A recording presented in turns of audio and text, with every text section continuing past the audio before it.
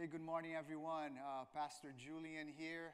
Welcome to Obi-Wan. If you're new with us, happy Sunday. Today we're continuing our message series. We're going through a few chapters of the book of Psalms. We call it Summer in the Psalms. And the Psalms are a collection of songs, poems. But I think the important thing for us as we're reading a psalm, as we're going through it, is it's not only going through a poem or going through a song. It's really encountering God, encountering His person, the identity of God, finding the identity of God, finding also our identity in Him, in His eyes. And so again, we're not going through words, we're not just going through music here, we're really finding God, His promises, who we are, and who He is. And that's why the cool thing about the Psalms is that we see a lot of honesty. You know, there's a lot of honest prayers and honest feelings. Why? Because it's an honest book. You know, we can be honest with God. We don't have to fake it. And so as you read it, you're going to see really emotions from King David and Asaph. They're like when they're mad, when they're angry, and how honest and vulnerable they are to God. As an example for us that we can also be honest and vulnerable to God. And so today we're going to be going through Psalm 103. That it's becoming a very special psalm in my heart. As I was going through it, I'm falling in love with it more and more. There's so many good pieces here. And so what we're going to do is we're going to read and talk about. This Psalm 103 is a psalm of gratitude. It is a psalm of thanksgiving. I believe what God is reminding us and teaching us through the psalm is how to have a heart that is grateful to God. How to have an attitude of gratitude and an attitude of thanksgiving, not just one day, not just during Thanksgiving week, but having an attitude of thanksgiving throughout our lives. And that's what I believe is the main theme of the Psalm 103. And so let's read it together. I'm going to read little sections, and then we're going to talk about it. And so we're going to start with verse 1. It says the following. Praise the Lord, my soul. All my inmost being, praise His holy name. Pay attention here because it's talking about my soul and my inner being. I feel like what God is inviting us here in the beginning of this psalm is to, connect to Him with all our souls. Connect with Him with our inmost being. Really connect with God. And why am I saying this? If we're honest, one of the things that can happen little by little, and it's gradual, our relationship with God can become a little stale. Our relationship with God, we're going through the motions. We come to church and we sing songs. But He's like, man, if you want to have an attitude of thanksgiving, praise the Lord with your soul. Praise God with your inmost being. Connect with Him. Really, what the Lord is inviting us to do is really to refresh our relationship with Him, to rekindle the fire of our love for Him, to make almost like things new. And so I'm inviting you in this journey, especially after COVID and social distancing now, to close your eyes again when you are worshiping God, so that you're connecting with Him, to go back to praying to God like you used to pray and talk to God before. Rekindle your relationship with the Almighty God and the Lord Jesus Christ. This is saying, your inmost being connecting. It's almost like your heart connecting with the heart of God. And I remember when I started coming to church, I was on fire with God. And most of you is the same way, when God does the miracle of opening our eyes. It's something amazing that happens. And I remember meeting some of the people that were in church for like 15 and 20 years or 5 years. I remember they were like, they're almost going through the motion, and I'm like on fire. And to be honest with you, that can happen to all of us. And so if we allow it, our relationship with God becomes normal. It becomes going to church is mundane. And what God is saying, no, my son, my daughter, love me and praise me and worship me with your soul, with your heart. Do that again. I want to connect heart to heart with you, my son and my daughter. And so I hope, as God was talking to me in preparation for this message, I hope the Lord is also talking to you. Let's rekindle our relationship with God. Let's go heart to heart, soul to soul, and connect Him with our inmost being. Now, verse 2, again, continues with the theme of thanksgiving and gratitude. It says, praise the Lord, my soul. Here it is again. Here it is. Thank God. Praise Him. How? How are we going to do it? Now He's starting to teach us how to do it. How? Forget not of all of His benefits.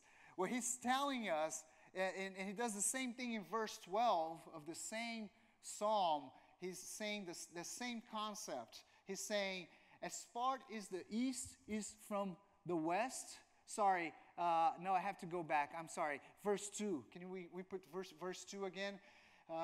Praise the Lord, my soul, and forget not all of His benefits. How are we going to have an attitude of thanksgiving? How are we going to have a heart-to-heart connection with God? He's saying, don't forget all of your blessings. Don't forget everything I've done for you, my son and my daughter. Don't forget the times that I comforted you. Don't forget the times I provided for you. Don't forget everything I've done in your life. And so, something that we all do, and we do by accident, is like stuff that happened to us in the past. Sometimes we allow it to stay in the past. But God is saying, no, don't forget those blessings.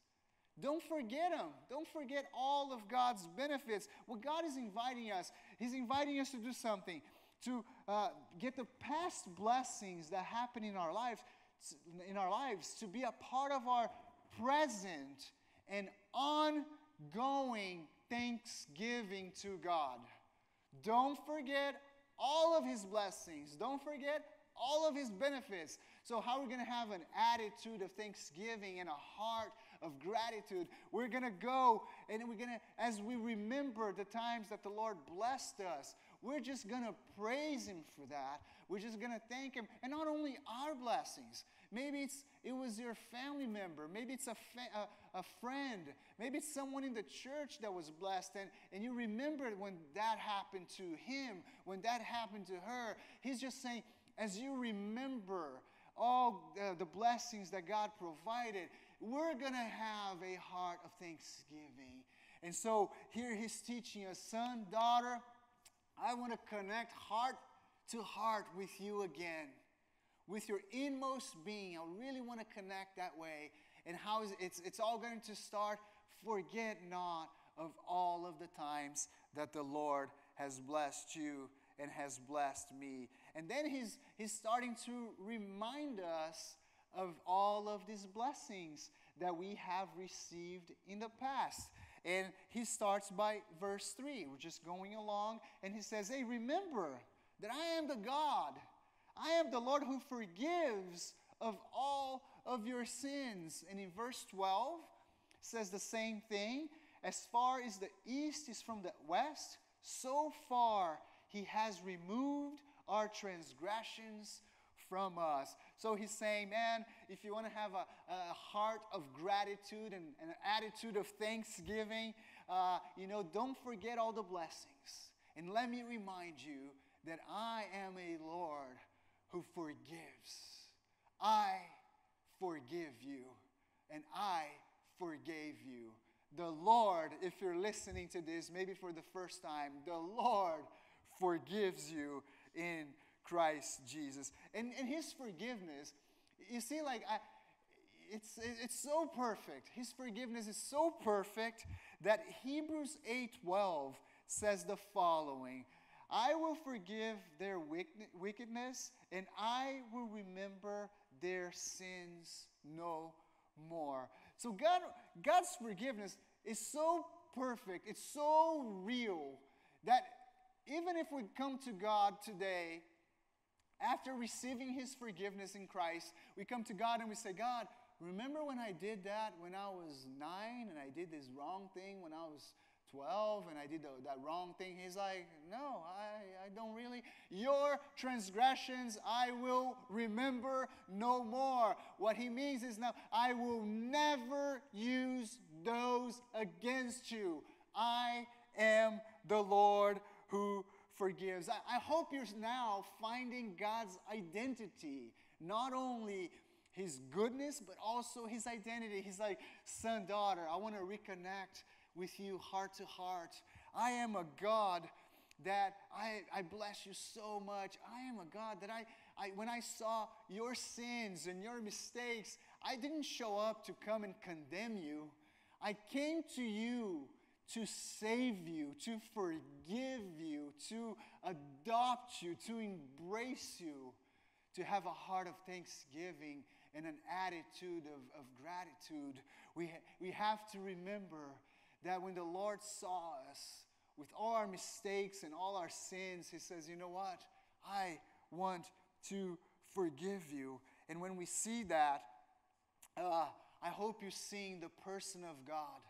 That He is a God that doesn't come to condemn sinners like you and I. But He is a God who wants to forgive, invite, adopt, and help imperfect people like you and I. And so as we continue reading, he's going to remind us also of another section of blessings that is the following. In verse 3b, he says the following: and I want to remind you that I'm also the God who heals all your diseases. What he's saying here is like, I am a God who heals your pain. I am a God, sometimes you're going to have physical pain. And he's saying, would you celebrate the pain, the physical pain that you used to have and you don't have it anymore? Would you celebrate that? Would you not forget that? Maybe you had knee pain in the past, back pain in the past. Maybe you had foot pain. I don't know. Maybe you had headaches all the time. But right now, as you're walking with God in your journey of life, right now you can look back and say, man, I don't have that anymore. I can tell you guys, I had, which is known as surfer's low back pain. A lot of surfers have the low back. It's probably because of paddling, like we're like in this uncomfortable position. And I had low back pain for like a decade. And let me tell you, I don't know when it happened even. My low back pain is not here anymore. It's gone. And I was confronted by God, not in a bad way, in a good way. Like, man, I don't think I stopped and thanked God until this moment for my low back pain that bothered me for a decade not being here anymore. The Lord healed my low back. And not only physical pain he heals. The Lord also heals the emotional pain, the pain of our hearts. Not every healing happens instantaneously. Some healing does happen instantaneously. And at the end of the message today, I want to pray for you and any pain that you may be having, because the Lord can heal those. But some healing happens gradually. It's the Lord who decides the difference. But He is the Lord who heals. Would you celebrate all the healings that have happened in your body? And there's also emotional healings. Like, I'll give you an example. Like, I was hurt by people when I came to God, and I was hurt by relationships, and I had a lot of a hard time connecting with people because, man, emotionally I couldn't trust people anymore. And little by little, when I came and I started my journey with the Lord and the Lord Jesus Christ, and He showed me the people in the church, and He helped me to forgive people that wronged me.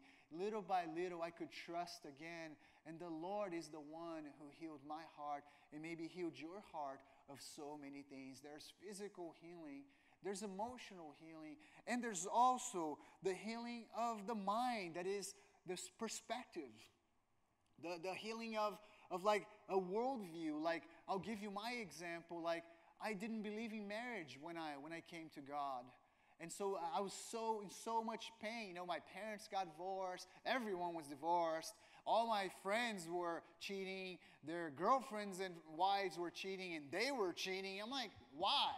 Why get married? And so, see, there was so much pain. Because of the pain, my worldview was like, marriage doesn't exist anymore. Marriage is a thing of the past. And I'm here just to brag on God. He gets all the credit. Next month, my wife and I will be celebrating 20 years of our wedding anniversary. And He gets all the credit. He really does get all the credit. Why? Because He is a God who heals. He can heal your body, He can heal your soul, He can heal your heart, and He can heal your mind, your perspective, and your worldview, or anything that you need. What is something that you need healing in this moment? Is it a body? Is it heart? Is it mind? Just start putting in the hands of God, and at the end of this message, I will be praying with you. And feel free to even send me an email. I would love to be a part of your journey, because He is a God who heals. So, hey, I hope you're seeing the big picture. Little by little, God's saying, man, I want to connect with you heart to heart again. My son, my daughter, I love you. Don't forget all of my blessings. Don't forget everything I've done for you. If you want to have a heart of thanksgiving. And now, don't you ever forget, please, my son and my daughter, that when I saw you and all your sins and all your mistakes, I didn't come to judge you and to come against you. I came to save you, and I gave you Jesus and the cross and the forgiveness. Why? Because I want a relationship with you. I hope you see the difference here. He's not a God who condemns, but He is a God who saves. Forget not of all of His blessings. And so, as we continue reading here, now we get to verse 4. He's continuing to remind us of all of His blessings. And so He says the following: I am also the one who redeems your life from the pit. I am the one that can get you out of the pit, and because I care for your life, and I can redeem you out of the pit. Whatever is your pit. We all have different pits, and maybe it's the pit of loneliness. Maybe it is the pit of lack of peace or lack of purpose. Maybe it is a pit of addiction. Maybe it's the pit of hopelessness. Hey, when I came to God, I had a few addictions. If I can be honest and vulnerable, and like a single man going to college, I gave my life to God when I was 24. I was addicted to drugs. I don't know if you can say that someone's addicted to pot and smoking pot, but I would smoke every day, many times a day. And I had my addiction with porn. What is an addiction? If you see it every day, is that an addiction? Probably. And so if I want to be honest and vulnerable with you, I had my pits. And so God is the one who redeems, meaning that He goes into the pit. He jumps into the pit, and He comes and He rescues us, and He saves us, and He brings us out of the pit. And He can even save and rescue us and redeem us from pits that we don't think will be ever possible. Sometimes we think like, man, this is my fate. This is going to be my journey. I'm going to have this struggle forever. I will not find victory against this darkness. But He's saying, no. Hey, continue to walk with me. Continue this journey with me. Continue to connect with me heart to heart. Continue to do your part. Continue coming to church. Continue to serve me as you serve others in the church and as you serve others outside. Continue in your journey. I will save you and rescue you and redeem you from your pit. As always, it doesn't happen overnight. Sometimes it can happen overnight, but many times it is a journey. I was talking to someone this week, and he was telling me that he struggled with suicidal thoughts for a big chunk of his life, and he was pretty much, like he was like thinking that he was going to have that struggle for the rest of his life, and that was going to be his fate. And that was going to be his journey. I will have this struggle for the rest of my life. And he was saying that one day he had a breakthrough. And the breakthrough was simple, but it was powerful. And he was saying that almost overnight, he was able to not have suicidal thoughts as an option for him anymore. Something that thought that would be impossible. But God is the one who redeems our lives from the pit. What is your pit? What do you need redeeming from? Maybe it's low self-esteem. Maybe it's greed. Maybe it's envy. Maybe it's you're never satisfied. It all starts with being honest and being real with yourself and bringing that pit to God and just saying, God, this is a reality in my life. I love you, but I don't know what it is. I'm never happy.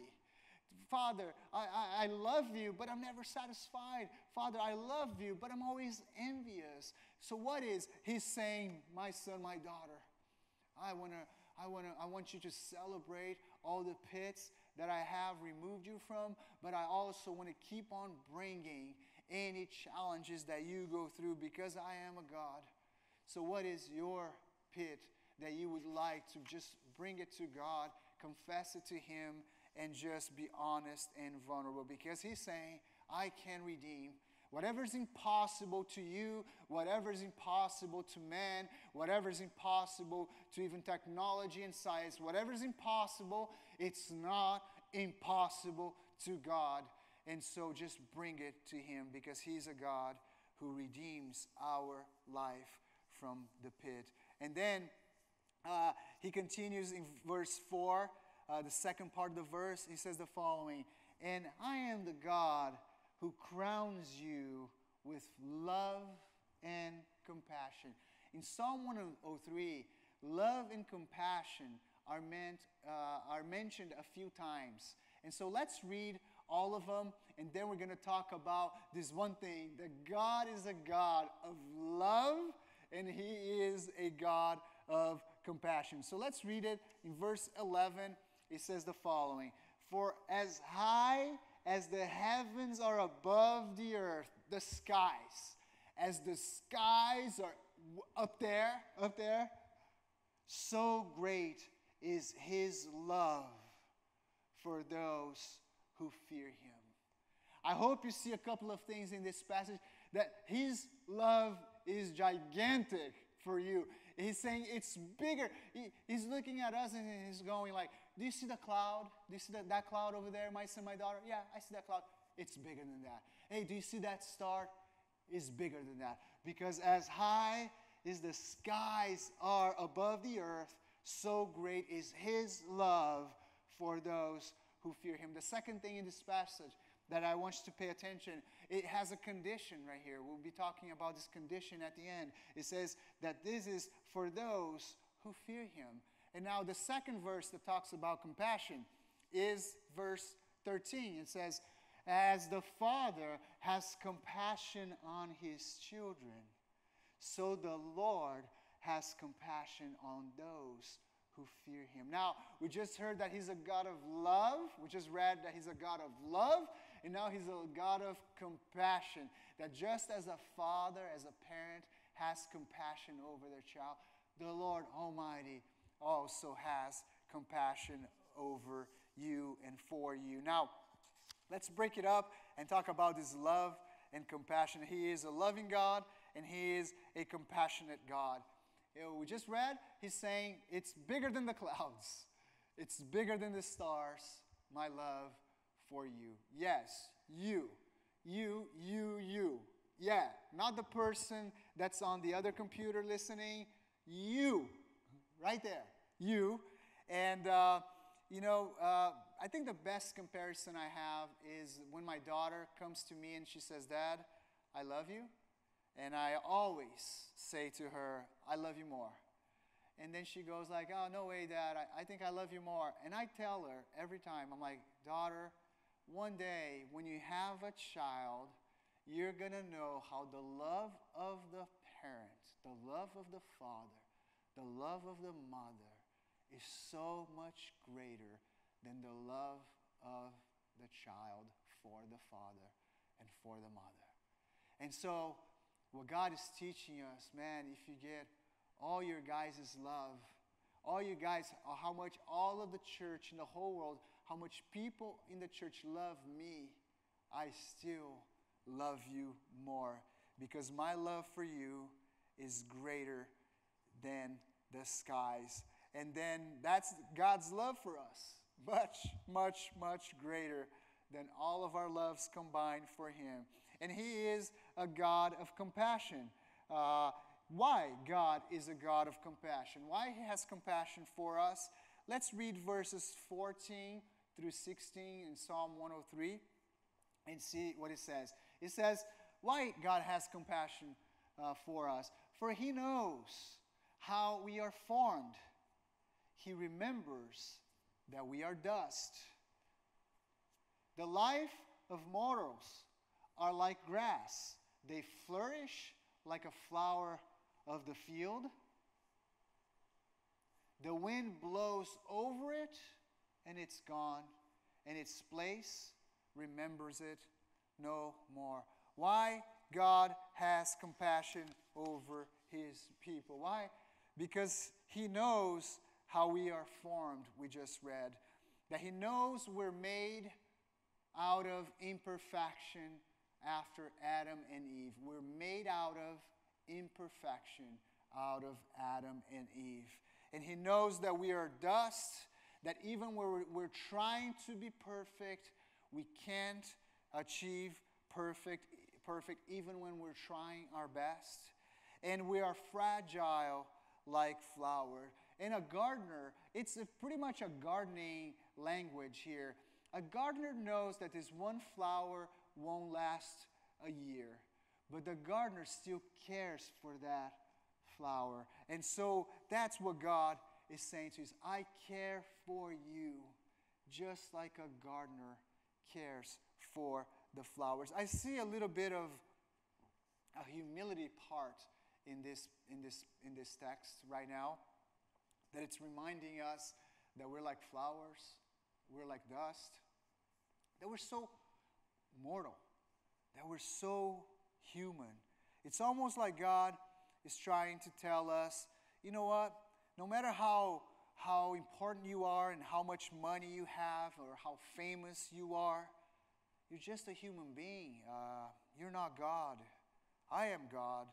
And no matter how successful or maybe how successful you'll be in the future, can you continue to have a humble attitude of someone that is imperfect, of someone that came from dust, that is going back to dust, and someone that is, in my eyes, just like a flower. I love and I care, and I will give everything for that flower, but in reality, it's life goes by so fast.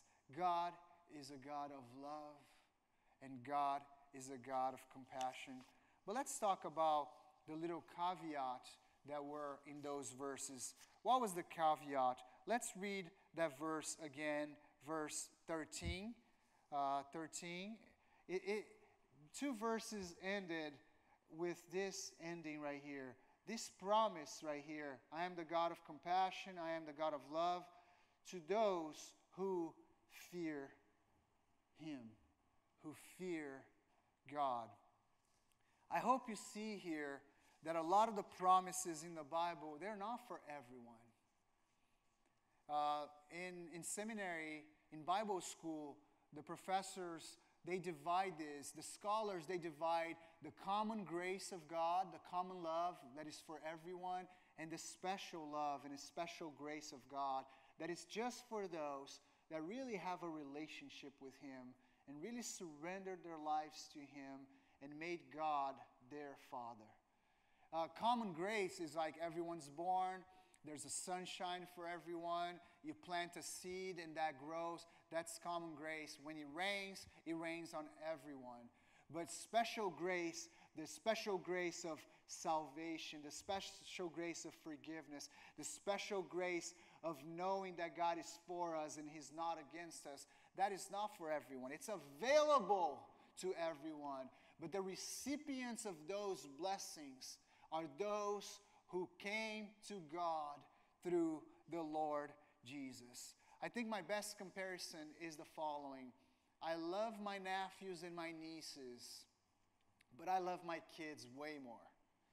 I give things to my kids that I don't give to my nephews and nieces. I love my nephews and nieces, don't get me wrong, but let's be honest.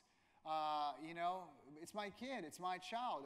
I provide for them food, shelter, clothing. I don't give all of that to my nephew and nieces. So God He loves every creature. Everything He created, He loves. But there's something special that happens, and we become recipients of His special grace, special love, as we come to Him through the Lord Jesus Christ. And so this is my invitation to you. If you've been walking with Jesus for all your life, Jesus is inviting us, to go back and rekindle that relationship with Him. Reconnect your heart with His heart so that you can have a heart of thanksgiving. Don't forget all the blessings. Remember that He's the one who forgave you. He's the one who adopted you. He's the one that brought you out of many pits and maybe still helping you out of some other pits. He's the one that is full of love and compassion for you. He knows all your imperfections and He loves you anyways. As far as the east is from the west, is how far He removed our sins from us. And our sins He will remember no more. So if you are a follower of Christ, man, I'm just inviting you to rekindle that relationship with Him and praise the Lord with your soul again. To close your eyes again in worship. Go back to reading the Bible like you did before. Come back to church like you used to do. And come back to a life group and rekindle that fire that you had for the Lord at one moment. But if you've never had a moment where you gave your life to the Lord Jesus Christ, I want to invite you. All these promises are available to you as well. All you have to do is be humble enough and admit that you need a Savior, that you need God, and come to Jesus with that humility, and He will embrace you, He will adopt you, and then you're going to start being the recipient of these blessings. He will just dive into your pit, and He will remove you from the pit. Some pits are going to be removed overnight. Some pits are going to be a progression.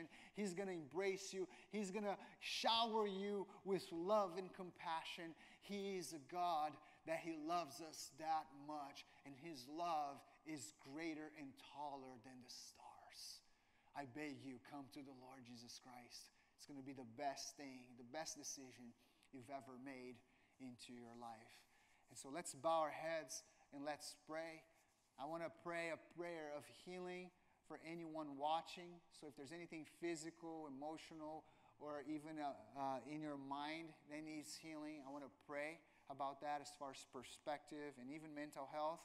And if anybody I want to pray a prayer of thanksgiving for us that have a relationship with God, but we just heard God re-inviting us to rekindle that relationship. And so let's close our eyes and let's pray. First, God, we want to thank You for this message because I need it, God. I needed to rekindle my relationship with you. I just didn't want to go through the motions anymore. Would you make my relationship with you fresh again and rekindle that same fire of the first love? Would you do that to my brothers and sisters watching? If anyone has a relationship with you that is stale, would you make it fresh, God, in Jesus' name? Father God, I want to pray for healing now for anyone that is struggling physically, emotionally, or even perspective, mental health, wise, or worldview. Father, I want to pray for healing, God, in bodies, hearts, and minds in the name of Jesus, Father. I pray, Holy Spirit, that you just touch people and do the supernatural that only you can do. And I pray this in your name, Jesus. And Father God, I want to pray for those that are for the first time committing their lives to you, Father. Bible says there's celebration in heaven, God. So Father, would you forgive and receive these new sons and daughters into your fold. And thank you so much, God, for drawing us to you and opening our eyes. Help us, Father God, to not forget all of the blessings and make Thanksgiving a lifestyle for us. We praise you and we thank you. In Jesus' name we pray. And everybody says, amen. Hey, God bless you. Have a great Sunday. I'll see you next week. God bless and goodbye.